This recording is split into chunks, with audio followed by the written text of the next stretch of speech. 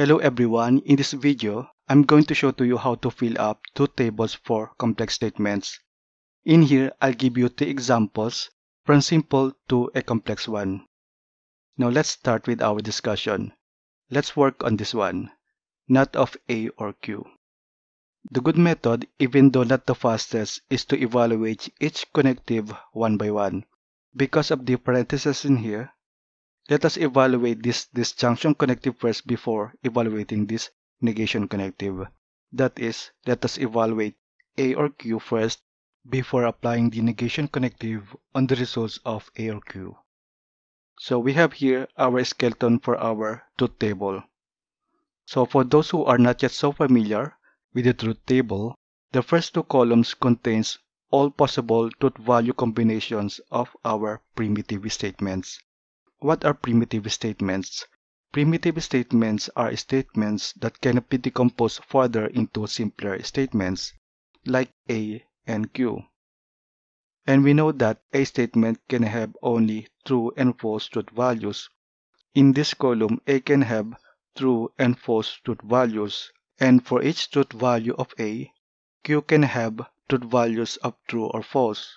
So when A is true, Q can have true and false truth values, and when A is false, Q can also have true and false truth values.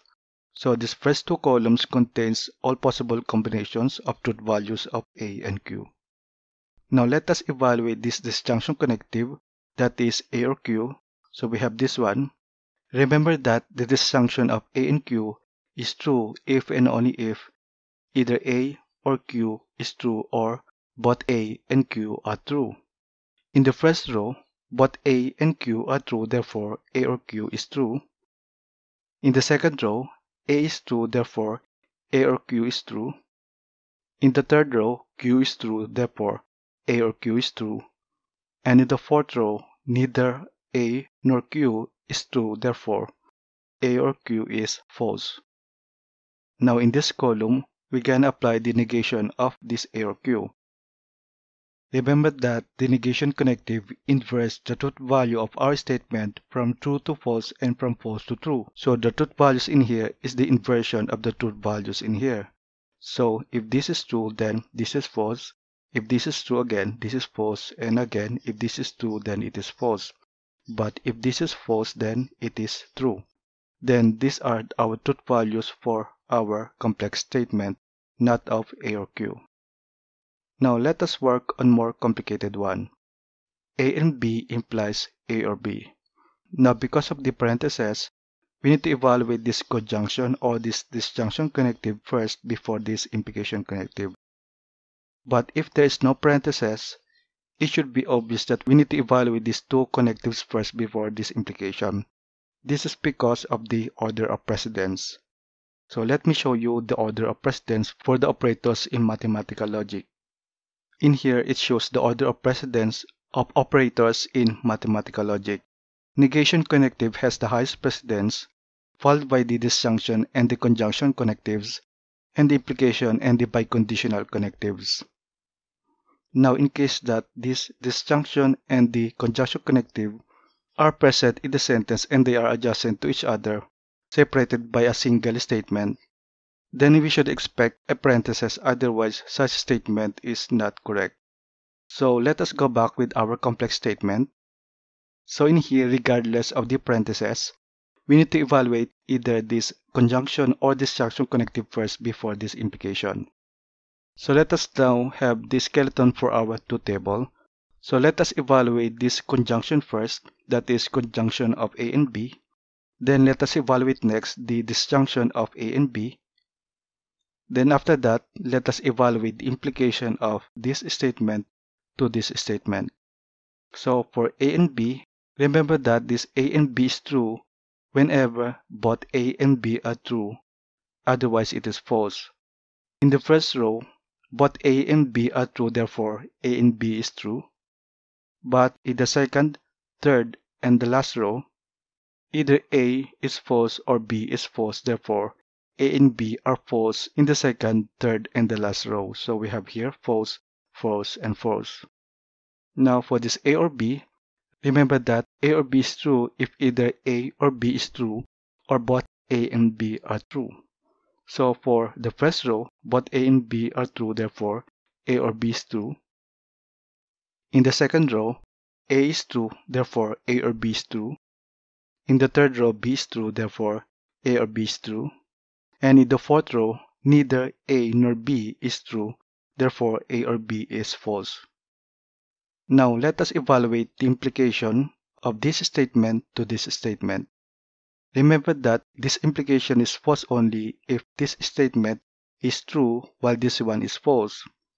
Otherwise, it is true. But observing the truth values in here, there's no case such that this one is true while this one is false. Therefore, for all rows, this implication is true. So we have here true, true, true, and true. So we have now our final truth values for this A and B implies A or B. Now this type of statement where all its truth values are true is called tautology, and we will have a special treatment for that in the succeeding videos. So now let us proceed with the more complex one. Let us evaluate this one, not of P and not R, if and only if not R or S. So let us have this skeleton for that. As you can see, we have here three primitive statements. We have P, R, and S, and we have here 8 rows. The reason for that is why we have 8 rows is that for each statement, we have two possible truth values, true and false, and since we have here 3 statements, then we need 2:3 rows, that is 8 rows. Now, based on order of precedence, this negation connective has higher order than this conjunction connective. Therefore, we need to evaluate this not R first before this conjunction connective. And in here, we need to evaluate this not R first before this disjunction connective. So let us evaluate this not R first. So we have here not R, and remember that this negation connective inverts the truth value of this statement. Therefore, what we're gonna do in here is to inverse the truth value of this R.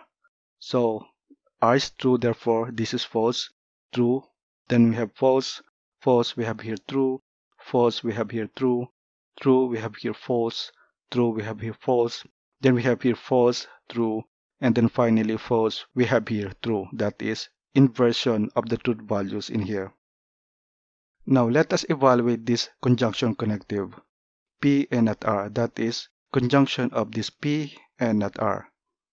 Remember that this conjunction connective is true only if and only if this P and not R are both true, otherwise it is false.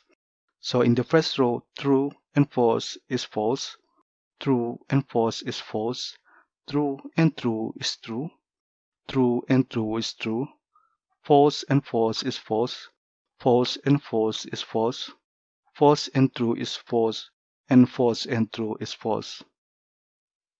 Then let us evaluate this negation connective that is negating this statement. What we're gonna do in here is to inverse the truth value of this. So when this is false, then we have true, false, true, true, false, true, false, false, then we have true, false, we have true, false again, we have true, and finally false, we have here true. So we just invert the truth values of this from true to false and from false to true. Now, let us evaluate this one, that is the disjunction of this not R, which has the truth values in here, and this S. Remember that the disjunction of not R and S is true if and only if either not R or S is true or both not R and S are true. So we have here not R and S, so false and true is true, false and false is false, true and true is true, true and false is true, false and true is true, false and false is false, true and true is true, and true and false is true. Now let us evaluate this biconditional connective. Remember that this biconditional connective is true if and only if the truth values of this one and this one are the same, that is, either both true or both false. So for this row, they are both true, therefore it is true. In here, they are not the same, therefore false, In here, they're not the same, false. In here, they're not the same, false. In here, they're the same, therefore true. In here, they're not the same, therefore false. In here, they are the same, therefore true. And in here, they are the same, therefore true. So now we have our truth values for our complex statement. Now, I'll show you another method which is sometimes faster. So what I'm going to do is to first copy the truth values from here to here. So for P, we have true, true, true, true. And we have here false, false, false, and false. For R, we have true, true, false, false, false, false. We have true, true, false, false, true, true, false, false. And S is true, false, true, false, true, false, true, false. Then I can evaluate the truth values of each connective. So not is inversion of the truth values. So we have here false, false, true, true, false, false, true, true. That is inversion of the truth values in here. Then I can evaluate the conjunction. So we have here true, false, which is false, true, false, false, true, true is true, true, false, false, false, and false. Then again evaluate this negation connective, that is inversion of the truth values in here. So we have here true, true, false, false, true, true, true, and true. Then in here, let us evaluate this negation connective. So we have here false, false, true, true, false, false, true, true. That is inversion of the truth values from here to here. Then let us evaluate this disjunction connective. So false and true is true, false, false is false, true and true is true, true, false is true, false and true is true, false and false is false, true and true is true, true and false is true. Then let us evaluate the biconditional connective. We have here true and true is true. We have here false and true is false. True and false is false. True and false is false.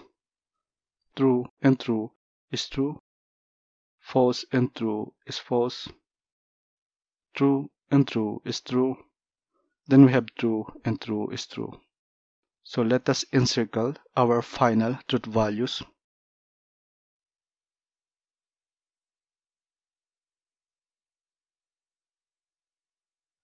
So these are now our truth values for our complex statements.